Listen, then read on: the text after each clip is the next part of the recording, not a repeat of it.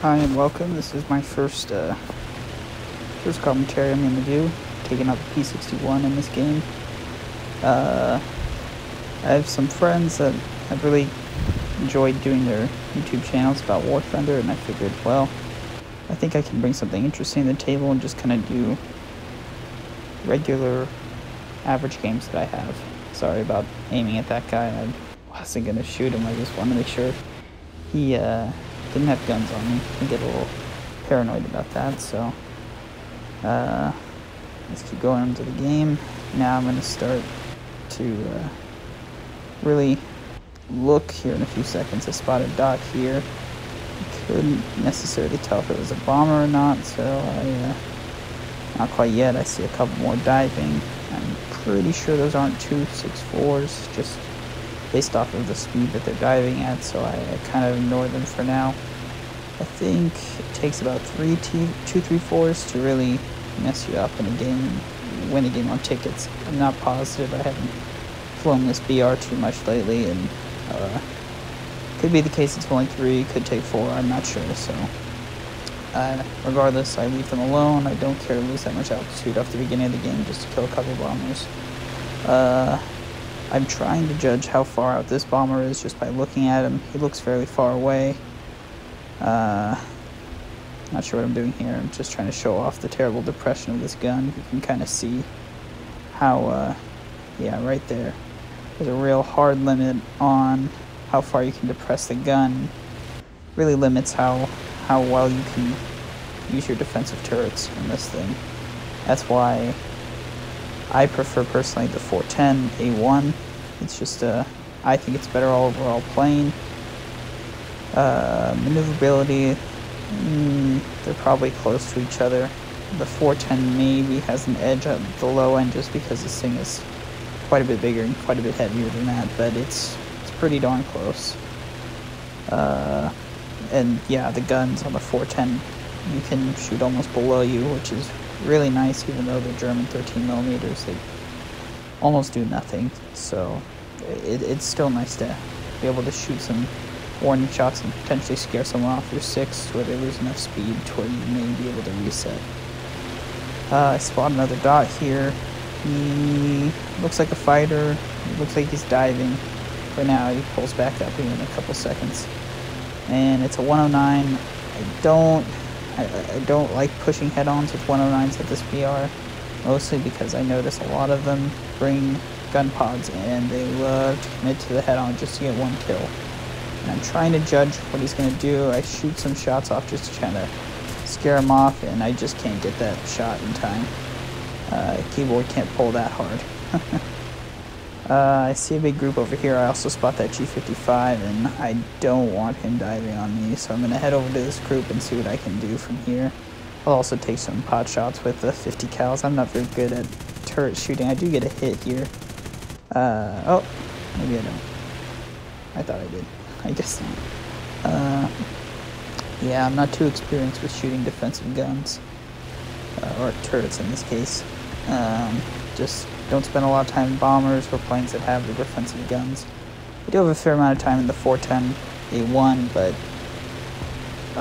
not enough to make a difference really on my aim with the gunners. Here I saw that big group earlier. I'm debating whether or not to push those two down on the B-25. I see another dot over there diving. He's moving pretty quick. And here I make a decision to abandon that B-25. I'm not sure what he's doing, so I'm going to leave him alone. He dies right there pretty quick. So those two are left deciding whether or not they want to RTB or head back in. I see that 109 is climbing out, but the 190 looks like he's going to turn back in and head into this area. I don't really see him for the rest of the game. I'm not sure what those two did. Maybe they crashed, I don't know. There's a fair amount of them left, and so I don't want to really get too committed, but I'm going to try to start taking planes out of the game, because if I don't take them out, my team will die, and carrying in the P-61 isn't all that easy, and so I really need to start taking some of their team out. I'm looking around just to make sure I'm not going to get dove on by any stray planes I didn't catch. closing on this 109. I'm really hoping he's not going to dive, but here in a couple seconds, yeah, there he goes. He's going to go dive. I was hoping he was going to climb and I could lag pursuit and get some long-range shots on it, but that's not going to happen. So now I'm looking around, seeing if there's anything more at my altitude. I know that 190, it looked like he was not diving, may have been climbing, but I don't spot him. There I spot a C205. It's probably a Series 3, I'll find out later in the game. So I really don't want him dancing with me at this altitude, so I'm going to go dive, help that Spitfire out, and maybe if I save him in time or help him out to where he has enough speed to help me out later on in the game. At this point, I don't want to commit to that dive, and the Spitfire's on a 6, so I don't dive at this time. I reassess and I look for the 205 again.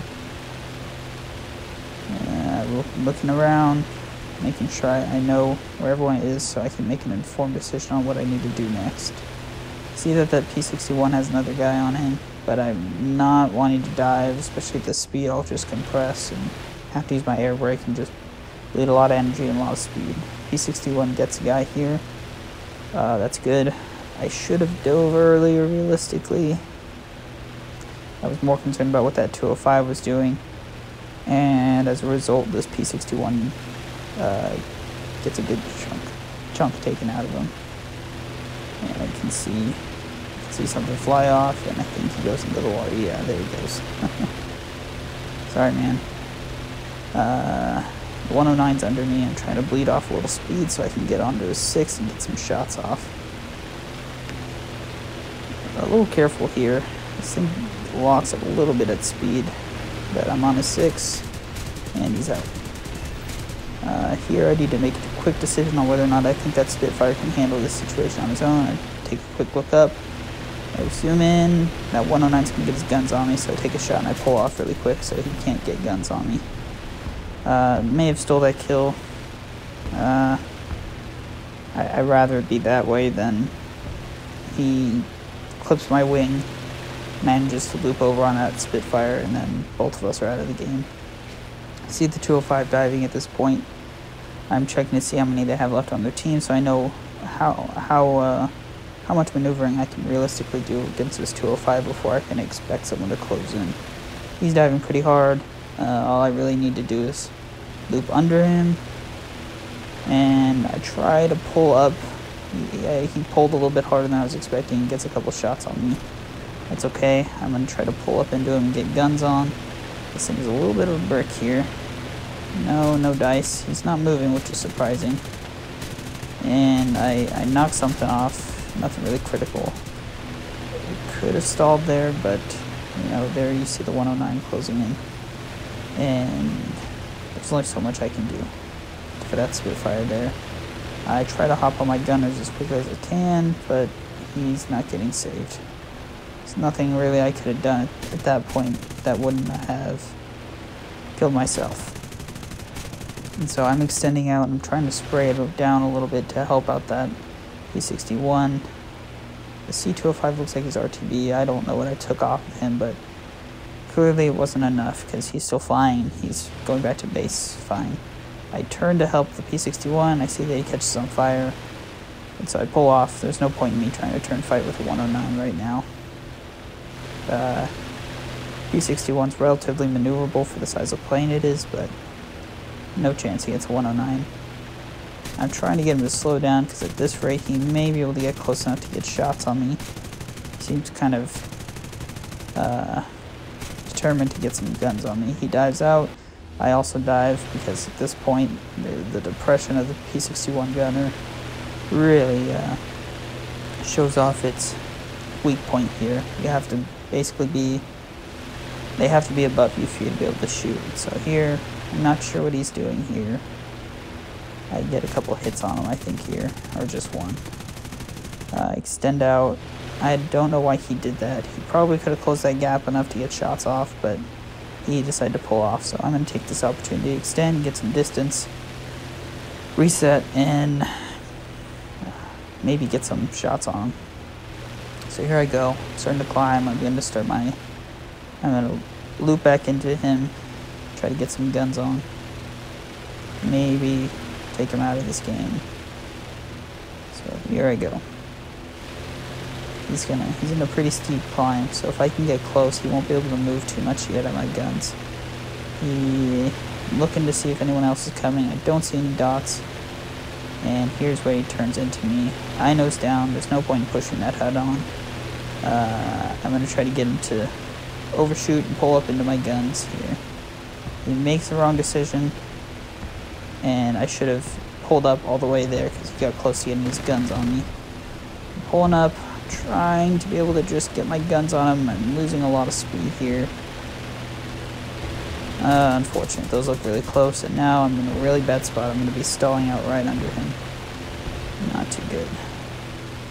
So I'm going to nose out, nose down, and one shot fire. That typically happens. I don't know why. He messed up here pretty bad because he thought I was dead. I probably would have left me too, but he kind of got lucky with that shot. Really, a one-shot fire is kind of annoying, but whatever. He should not have left me there. Should have made sure the fire was still burning or put himself in a position to better dodge my shots. I get some hits.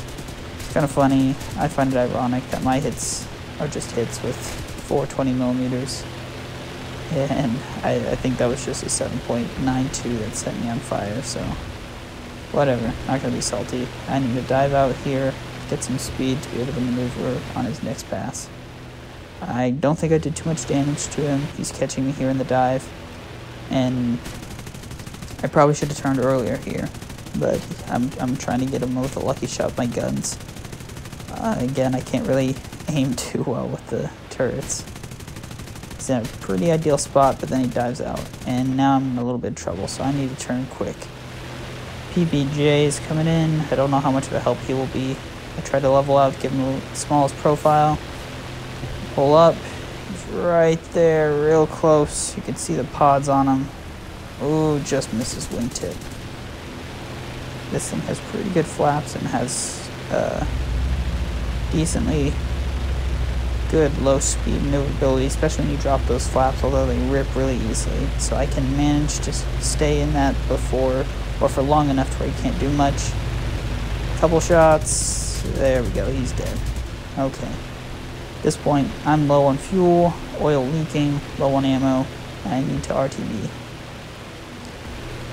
So that's where I'm heading right now. Change of plans. A few seconds here, you'll see why. There's a 190 at relatively high altitude. That guy wasn't too happy about me killing him like that, so he's gonna be friendly in the chat. I need to dive under this 190 to keep him from getting a good angle on me. Hoped he'd commit there because he may have compressed into the ground. I'm gonna try to... Thought about pulling for some shots. I level out and I head back to the base. I really need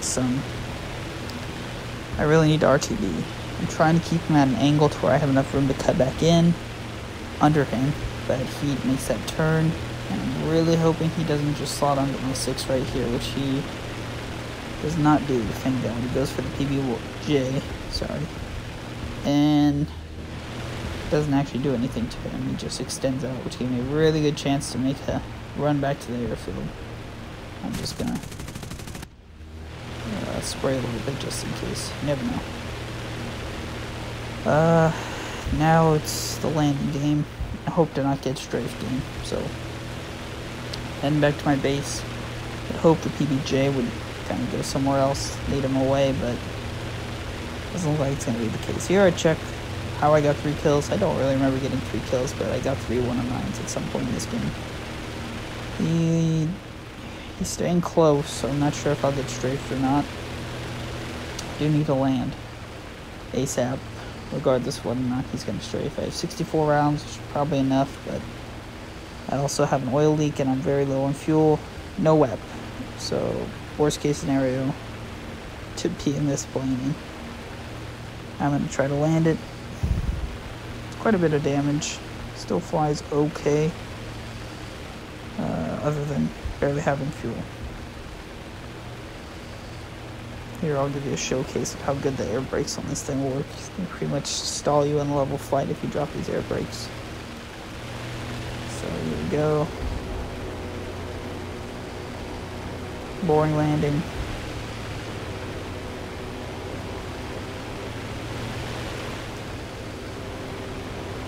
noticed I got really slow there.